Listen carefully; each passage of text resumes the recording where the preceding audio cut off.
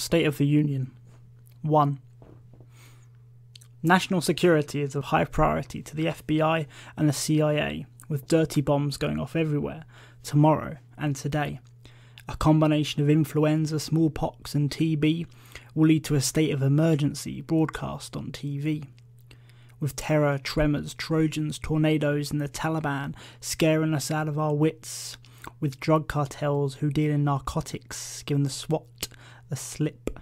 They'll say, no one is safe from the gangs in North Korea who are nationalist, fundamentalist, Islamists, plotting as they do to ruin our way of life. The symptoms are clear. As riots and looting become more obvious, the authorities become more oblivious to the things that are clear to us.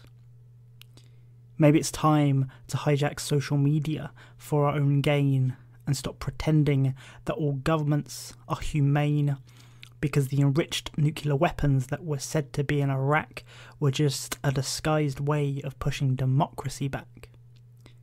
The State of the Union is one of disrepair.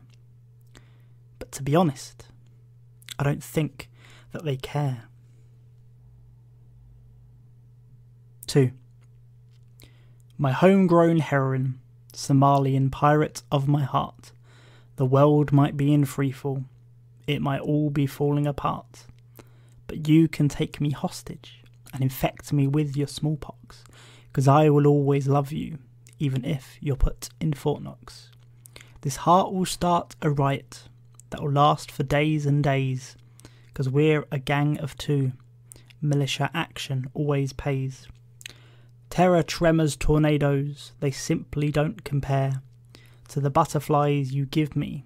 Do you have the matching pair? This doesn't even feel real. It all seems like a dream. Don't you get the feeling we're on an FBI screen? I guess it doesn't matter, because as long as I have you, we can stare into the abyss and both contract swine flu. The state of our union is one that fills me with joy. I just really hope you're not a Russian ploy.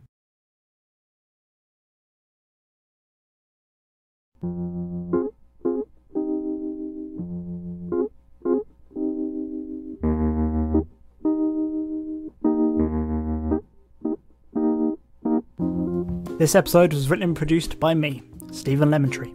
Our outro music is Simplicity by Macroform Music. If you ever want to contact us, you can do so on Instagram and Twitter at nevetslt or email nevetslt@gmail.com. That's NEVETSLT. Life is saying, but it will all calm down a bit after this week. Every week. We'll see you next week.